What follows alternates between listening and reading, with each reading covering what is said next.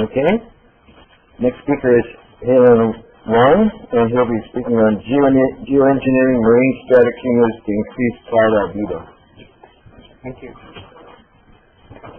Yeah, after last night's discussion, I tried to change the title a little bit, so that the next summer you feel a little bit better.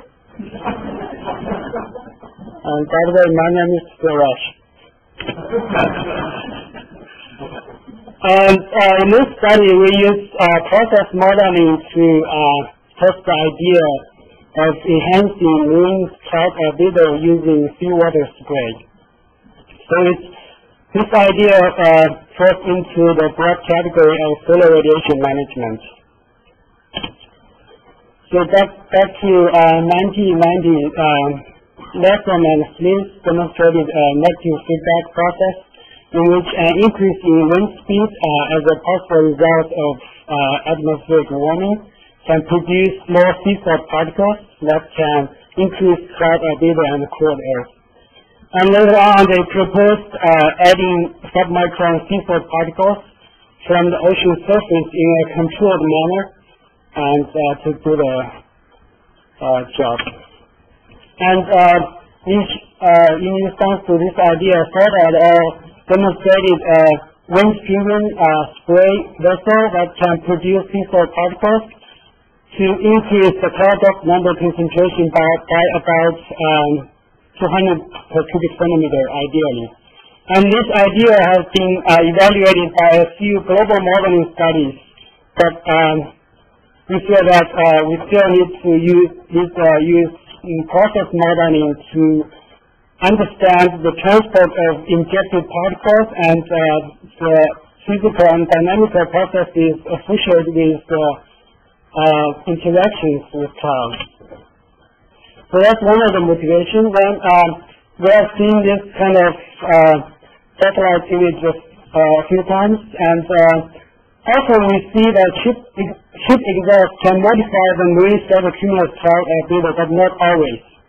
And even in one snapshot like this, you see that those shipcrafts are not identical, and I believe that there still are some other ships underneath the cloud, but they don't produce shipwrecks. So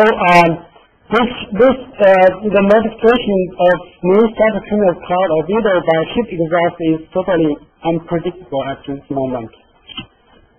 So we use the weather research and forecasting model to set up it as cloud scale modeling, and with the horizontal grid space of 300 meters and vertical 30 meters. And the domain size is pretty large compared to some traditional large area simulations, with 60 by 120 kilometers. And the simulation time is 30 hours to cover one dynamical cycle. After all, we care more about the change cloud albedo in a day, not at night. So we use the two-moment microphysics. But here mentioned that in this we call this beam emulating microphysics. Actually, we use beam microphysics to produce lookup tables for collision and coalescence and the depth sedimentation. But we can still have a pretty computationally efficient.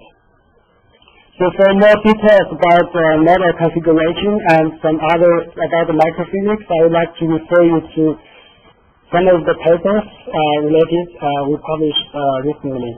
And the initial condition we use the DICOM's two measurements. There are two cases. One is pretty dry, the other is wet, and there are two references that show the intercomparisons set up.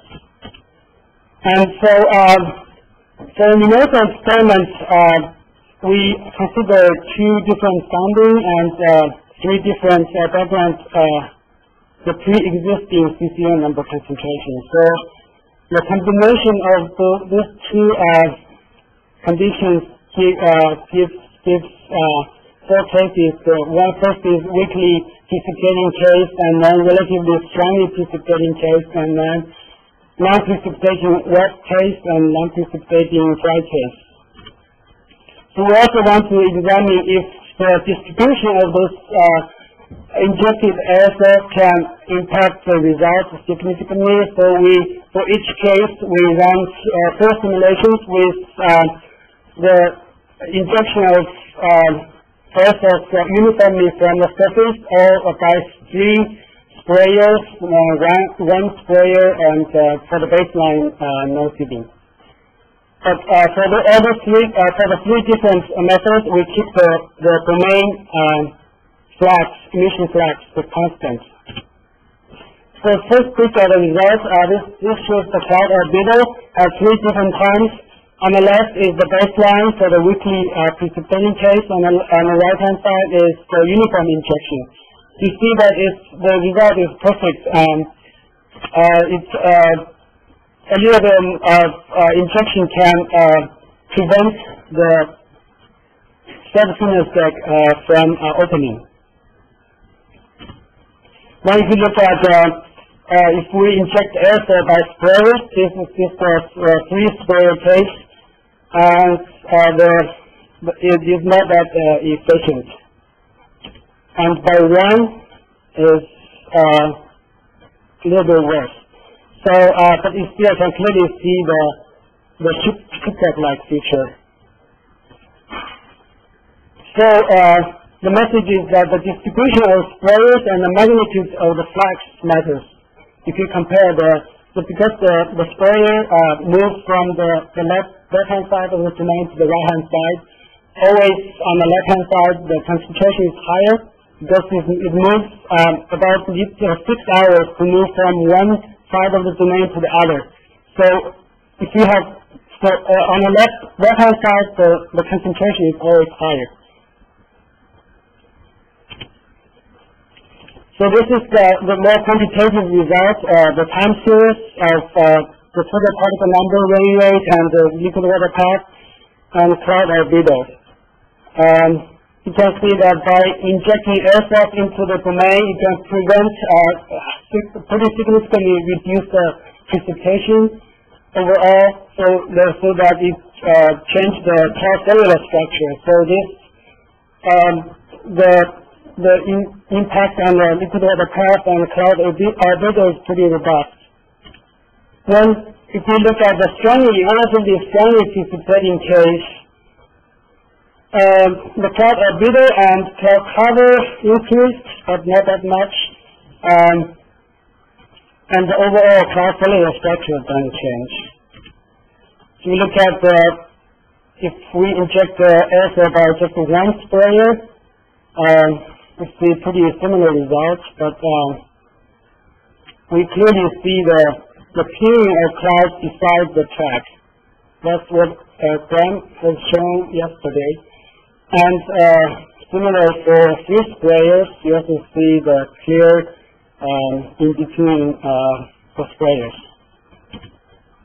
Then the quantitative results, the time series of albedo cloud fraction and albedo. One point I want to make is that by towards the end of the simulation, initially very clean case changed to super limited super clean condition. So in that case, the injection is very effective. Then for the unusually very polluted case, non-precipitating, visually there's no difference in the cloud albedo. Then by 1 sprayer, you barely see some evidence in the middle, a little bit enhancement in the cloud albedo. Then the overall is not that much of change.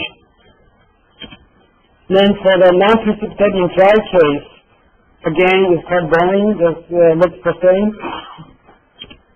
And by 1 sprayer, interestingly, we see the clearing of clouds along the track in the middle of the domain. And overall, increase is not that much. So, in summary, from the process modeling 4 groups of simulations, we found that the aerosol injection is pretty effective in enhancing marine stratocumulus cloud albedo in weakly precipitating regime where an influx of aerosol can prevent the formation of precipitation. So that can change the overall cloud morphology and the cloud cellular structure. And also it's pretty effective in the post-precipitation regime when CCN are highly depleted by the precipitation and the environment, but the environment is still very conducive to cloud formation. So in that case, if we just inject a little bit of aerosol and the cloud will pop up. And it is relatively ineffective in strongly precipitating regime. A reasonable amount of injection cannot stop or at least significantly weaken the precipitation. In that case, the injection is ineffective. Then also, if the cloud, if the environment is originally very polluted, then add more aerosol wouldn't change much. Also, in a very dry regime, it turns out to be the water vapor limited. So the background aerosol are not all activating. If you add more CCN, won't change. And also, the other message is that an injection method is pretty critical, but is based on the simulations, not just the perfect fitting. The uniform injection is not always the best. And it's kind of the balance between area coverage by injected aerosol and the enhancement in the number concentration. So it's kind of the balance. Okay, with that I stop. Thank you.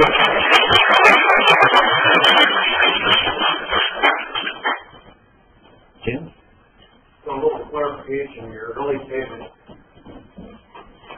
You said there are probably a lot of ships out there that aren't making that trade-off. The result of the mass experiment in 1994, major result was it's the fuel. You know, nuclear carriers do not produce ship tracks, and other Navy ships that run on gas turbine engines, which run on essentially jet fuel, don't produce hardly any ship tracks. And so it's pretty, so that's probably a lot of it. And it's going to be very interesting when they change the fuel to see what happens. Yes. You got to remember that stuff's going out there all the time. It's not just from our ship tracks.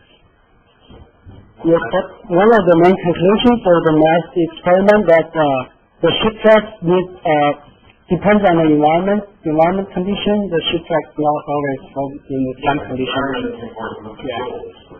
Yeah. Yes. So I have a question about the radius. I would think that The size? design parameter about if you could inject these things and how volume to make them. In Startup, they propose to inject the system of particles at the uniform size at 0.8 micrometers. But in this study, for the simplicity of activation, we still assume that it's the normal distribution with the mean diameter at about 0.2 micrometers. Okay, one more question, Ismail?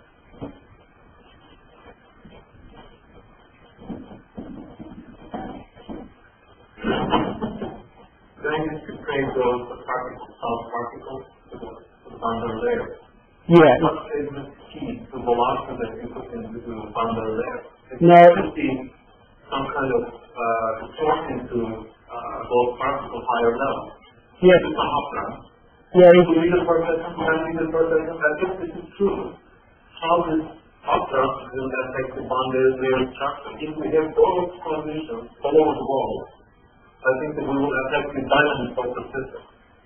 Number one, and number two, so those top particles somehow can be transferred to higher level, to this level. And the chemical reaction that can affect the IN at the higher level. Can you guarantee those particles will not be transferred to higher level? Yeah, it's thank you. For the first question, we inject the aerosol at the first layer of the model with no initial speed. It's just picked up by turbulence. within like 15 minutes you can reach the inversion base horizontally, but it depends on the background wind. And about the second question, because in this stratocumulus regime, the inversion is very strong. Those aerosols are like not 100%, 99% are still within the boundary layer. Okay, thank you very much.